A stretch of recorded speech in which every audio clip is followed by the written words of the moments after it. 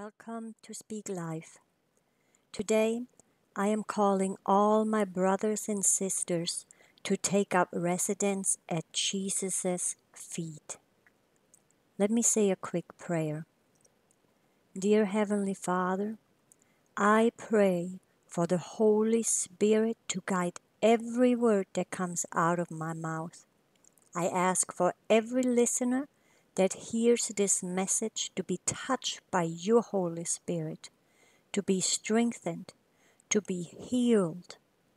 I pray for lives to be changed and hearts to be softened in Jesus' name. Amen. Because of the coronavirus, many are on lockdown, restricted to their homes. Brothers and sisters, this is not the time to grow weary. This is the time for the church to shine. It is time for us to understand the power in prayer, unity, and repentance. I urge you, for such a time like this, to draw closer to our Heavenly Father, to rest in His presence, and to truly get to know God in a more intimate relationship. It is written in Genesis 50:20. You intended to harm me, but God intended it for good to accomplish what is now being done, the saving of many lives. What the devil meant to harm, God will turn this into something so beautiful. There is a harvest at hand. 2 Chronicles 7:14 is burning in my spirit now for weeks. I want to read this scripture to you. If my people, which are called by my name, shall humble themselves and pray and seek my face and turn from their wicked ways, then will I hear from heaven and will forgive their sin and will heal their land. I want to point out that the Lord says, if my people shall humble themselves. The word if is a conditional clause. I want all of us to understand that if we do not do what God asks us to do, we have no right to expect the promises or blessings to come our way. The Lord is crying out for His children to come and seek His face. I urge you, brothers and sisters, let's not just be hearers of the word, but let us be doers of the word. Let us, the church, arise for such a time like this. Matthew 6:33.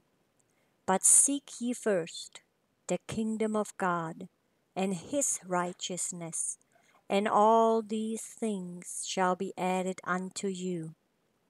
Again it says, seek ye first. And if we first seek the kingdom of God, then all these things shall be added unto us. We can't expect breakthrough if we don't obey God's commandment.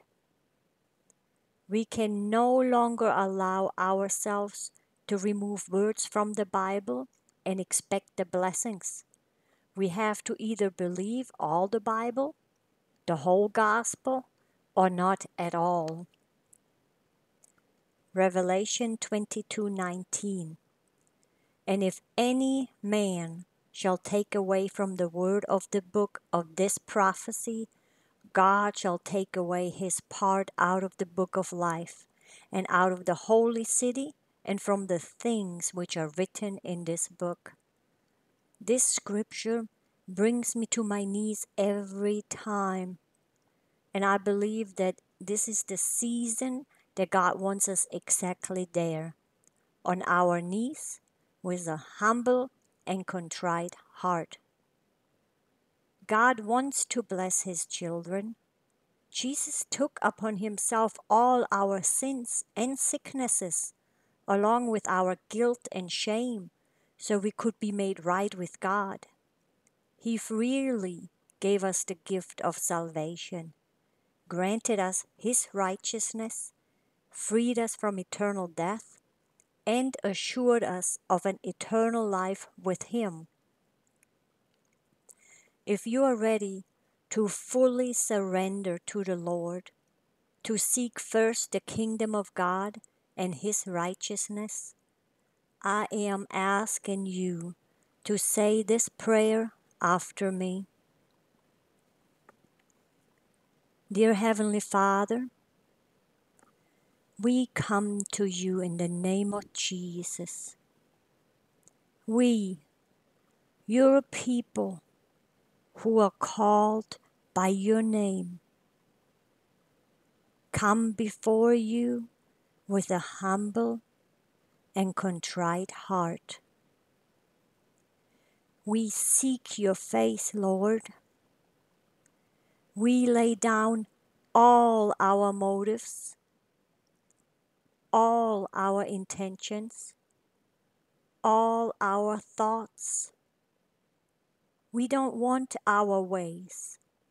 We want your ways. Every selfish desire that we seek to receive from you, we choose to lay it all on the altar right now. God, all we want is you. We want to love you and minister to you.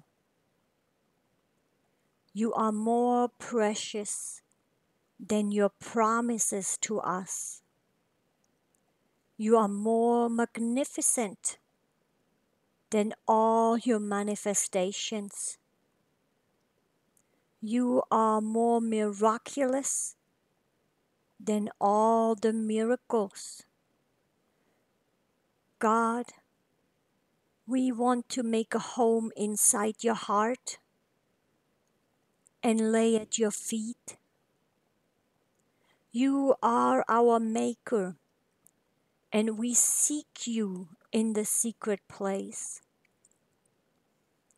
We know, God, that we can never go outside from you to receive something from you.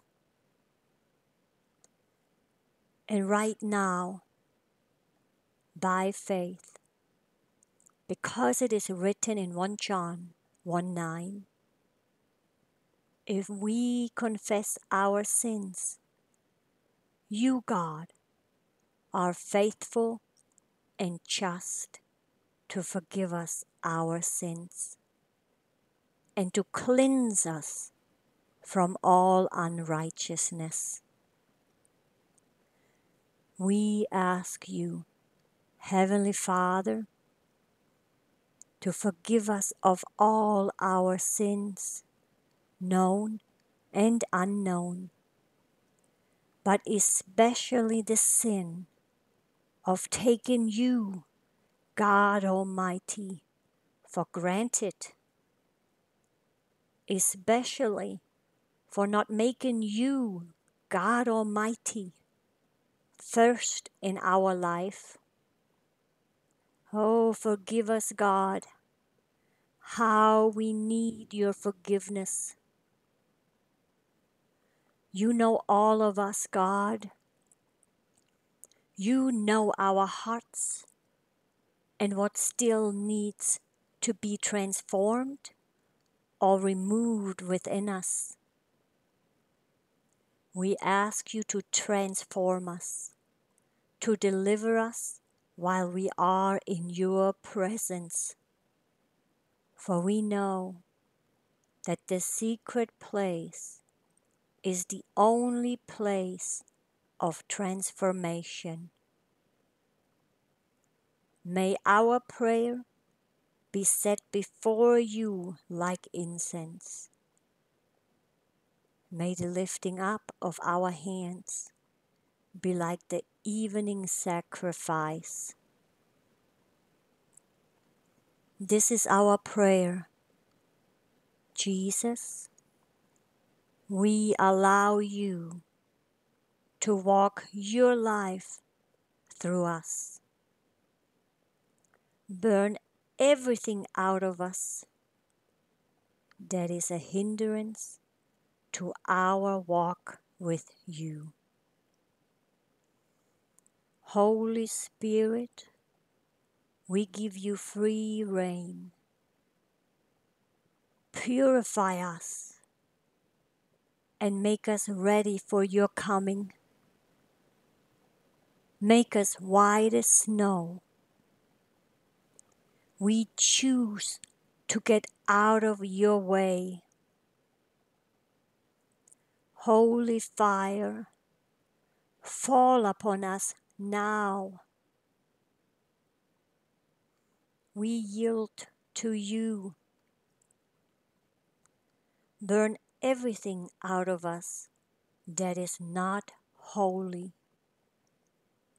Holy Spirit, fire fall. Fill us with more of you. We seek to be with you.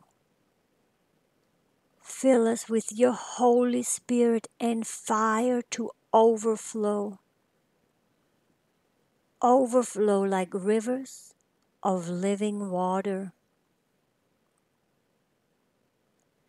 Remove the veil so we can see and reflect the glory of you, Lord. Change us more and more into your glorious image. Holy Spirit, do your work within us.